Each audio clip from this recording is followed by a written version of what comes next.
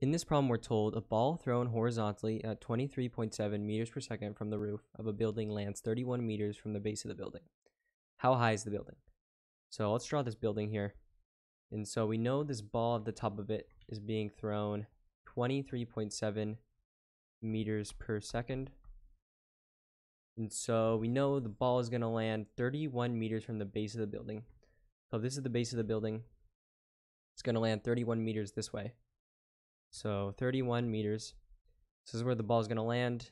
If we draw the arc it's going to go, and it's going to be something like that. And so we're trying to find how high is the building. We're trying to find this length here. So I'm going to call it delta y. So we're trying to find delta y. So when we solve these problems, we always got to write down our given. And so since it's two-dimensional, we got to write our given in the x direction and then in the y direction. So given x and y. So let's start with the x direction. So we know acceleration in the x direction is always going to be 0 meters per second squared, unless they specify differently, but you always assume it's 0 meters per second squared. And then v sub 0, our initial velocity, they tell us what it is, right? So our initial velocity is going to be 23.7 meters per second. And then delta x, which is our just change in our x position, is going to be from 0 to 31 meters, right? So 31 meters is our change from where the ball starts to where it ends. So delta x equals 31 meters. And then what we don't know, though, is time. So we don't know how long this takes. So I'm going to write time equals question mark. And then let's move on to the given for the y. So y in the y direction, acceleration's always basically gravity, which is minus 9.8 meters per second squared. And then v sub 0, which is velocity, is going to be 0 meters per second. And so unless they specify differently, you usually just assume that's what it is. So 0 meters per second. And then delta y, we don't know, right? That's going to be the height of the building, so the change. That's what we're trying to solve for, basically. So delta y, we don't know, so we're going to solve for that. And then we also don't know the time it takes, right? So time equals question mark. And so this is going to be our given for the y, given for the x, and now we can actually solve.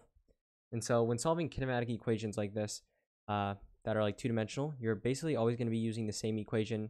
You might use a different one every once in a while, but you're going to be using the equation delta y or delta x. It depends on which direction you're going to be using it.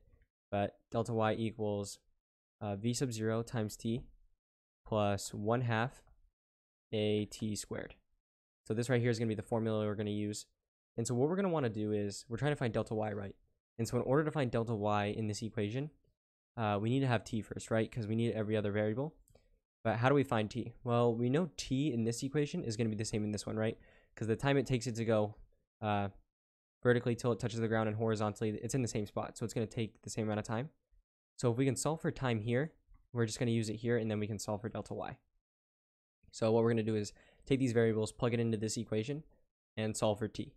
So let's go ahead and do that.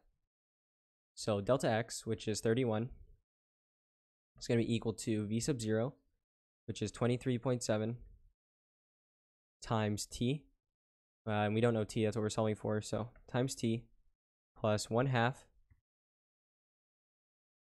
a, and so a is going to be 0, times t, which we don't know what it is, squared. So what you should notice is this whole thing right here is going to become 0 because we're multiplying by 0. So it's just going to be plus 0. I'm not going to write it though, right? Because plus 0 does nothing. So t is going to be equal to, if we divide both sides by 23.7, we'll get t by itself. So t is going to be equal to 31 divided by 23.7. So basically, if you plug that in your calculator, t equals 1.308. And so this right here is going to be t. So, and keep in mind this is in seconds, right? Because this is meters per second. So seconds. So t equals 1.308 seconds. And so we went over earlier that these are going to be the same. So 1.308 seconds. And so now we've got everything on this equation in order to solve for delta y, which is the height of our building. So all we got to do is just plug it in and solve. So delta y, which is what we're solving for. So delta y equals v sub 0, which is 0, times 1.308. So keep in mind this is just going to become 0. So it's going to be 0 plus, which adds nothing. So I'm just going to get rid of it. So we just have 1/2 then, times a, which is minus 9.8, times t squared. So 1.308 squared. So if you go ahead and solve this, you're going to get that it equals delta y equals minus 8.383 and so on. I'm not exactly sure how you're told around, but keep in mind that this is delta y, so just the change in the position. So this is going to have to be positive, right?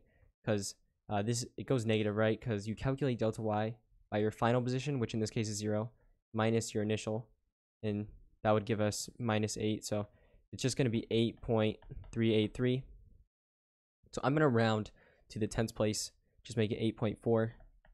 So delta y equals 8.4, and then keep in mind this is going to be meters, right? Because this is meters. So 8.4 meters, and so how high is the building? The building is going to be 8.4 meters.